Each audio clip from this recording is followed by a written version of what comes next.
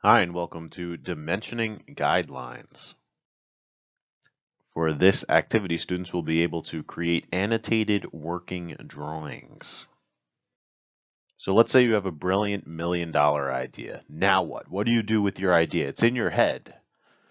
Someone needs to manufacture it for you, but how do you show them exactly what to produce? Do you describe it in words? What would be the best way to describe your product?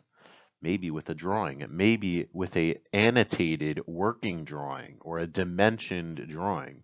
And if you're looking at these, especially the iPhone on the bottom left, you might look like, wow, that looks really complicated. But if you understand the dimensioning guidelines, it's like understanding a language. And it's time to learn the ABCs of dimensioning, the very basics on what rules you need to follow. It's a common set of principles that everybody knows who are in the dimensioning world. And if you don't follow these rules, it's like writing your own language or speaking in gibberish. So you have to make sure you use this common language. So here are some of the rules. Number one, dimensions should reflect the actual size of the object, not the scaled size. So you don't have to break out a ruler.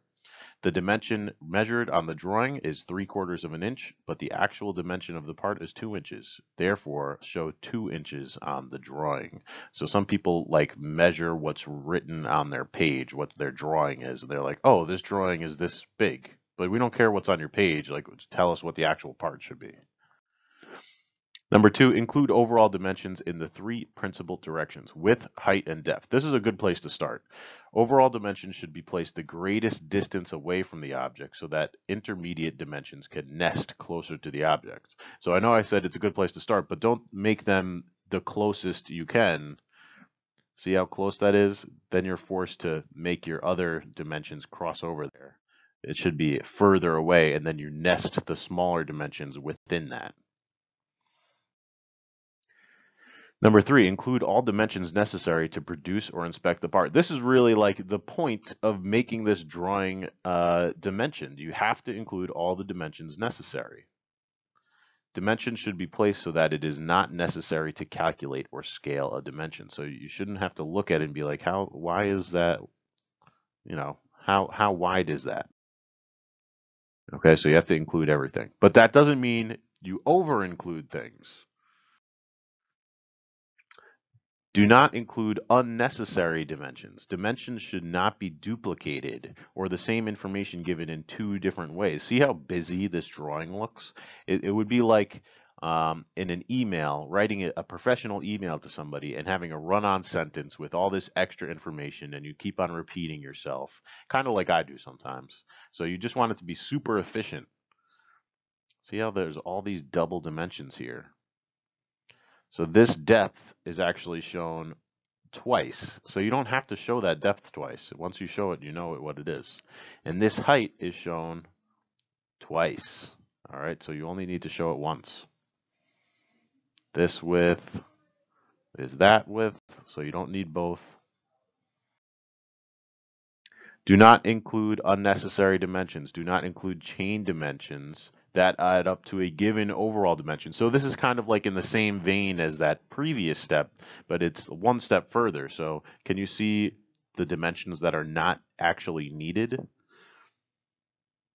You don't actually have to include that 0.05 because if you know that the overall is 2 and then you know 0.75 plus 0.75, you could technically do some subtraction and get to that dimension if you need it.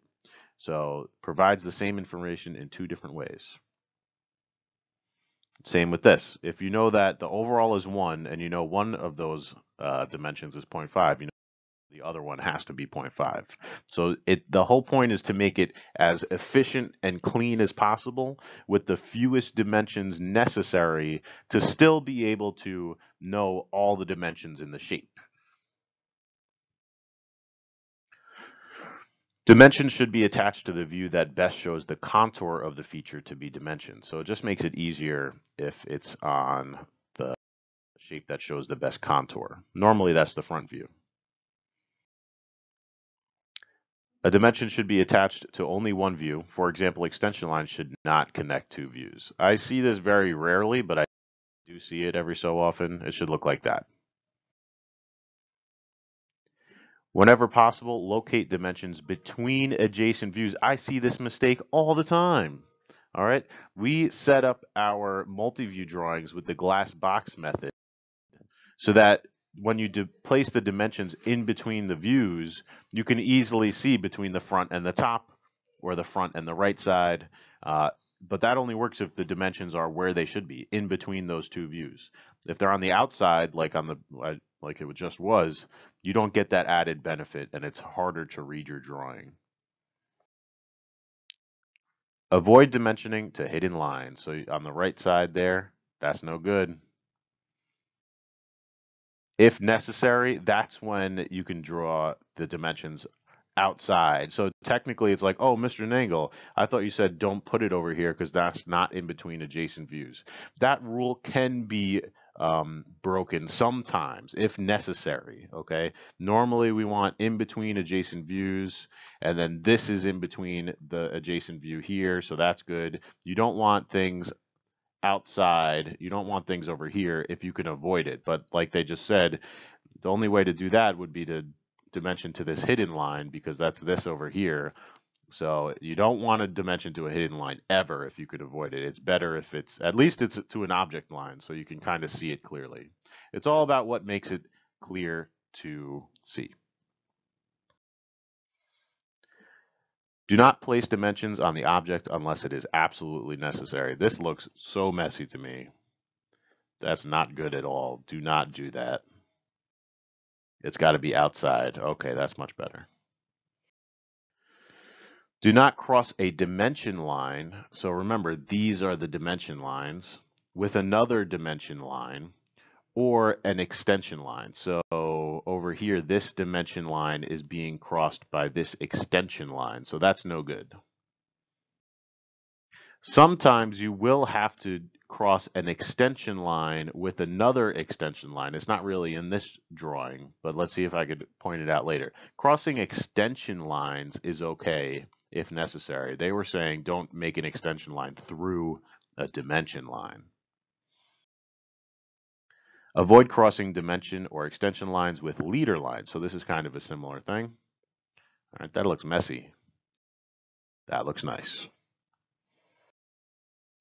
Leader lines point towards the center of the feature and should not occur horizontally or vertically. This is messy. This is messy, especially because this looks like it could, is that an object line? I don't really know what's happening. The standard is to have your leader lines at an angle like that. Dimension numbers should be centered between arrowheads like this, except when using stacked dimensions, and then the numbers should be staggered. Look how messy that looks. So even though they're in between, directly in the middle, that's good, but it's not good because that makes it look messy. So if you need to, you can go like that, okay? And then if there's no room in between, sometimes you'll see it off to the side like that, but that's only if there's no room to put your dimension. In general, a circle is dimensioned by its diameter and an arc by its radius. So here's your circle, diameter, here's your arc, radius.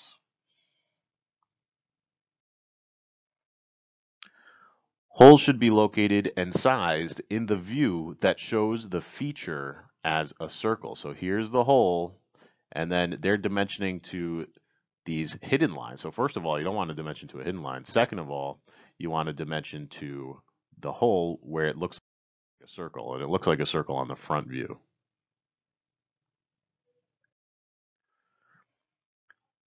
Holes are located by their center lines, which may be extended and used as extension lines. So it should look like this.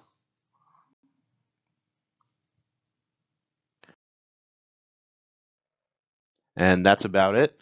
The only other thing I'll say is if you need to rewatch this video at any time to refresh your memory on the rules, that's fine. There's also a Word document called Dimensioning Guidelines that's in the pink resource folder. But other than that, thanks for watching and have a great day.